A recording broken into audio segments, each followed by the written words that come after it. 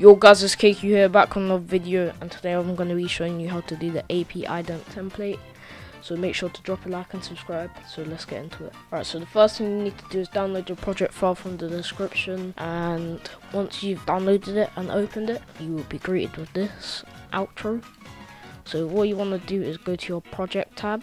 You want to go to name, double click on this, and here just comes up some random name. So here you're going to change your name to whatever name you have. So let's see if my name is Hark. I don't know why I keep on doing that. Let me just change to name. So change to whatever name you have. Now what you want to do is go to the edited by tab here, or you go up here, edited by /app, and this is where your edited by an app will be. So what you want to do is change the app to your app, and what you want to do now is go to square, click on square, press P on your keyboard, or open up content transform position, and what you want to do now is click this keyframe, or this keyframe, and just drag this all the way to like a few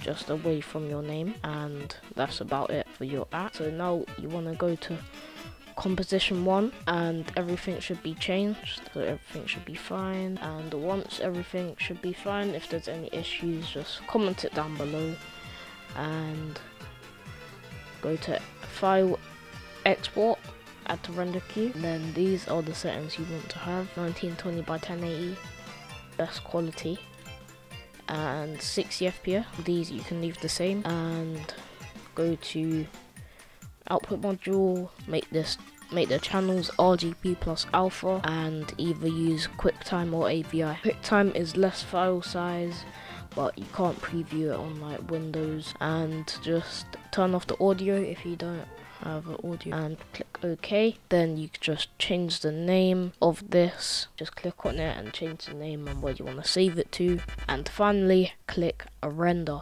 and this will go and render out the whole entire sequence, and it will be transparent, and then you can put it in whatever editing software you want and it will be transparent.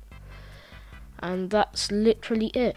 So if you do end up using this template, drop a like and subscribe, or you're gonna have to do that already.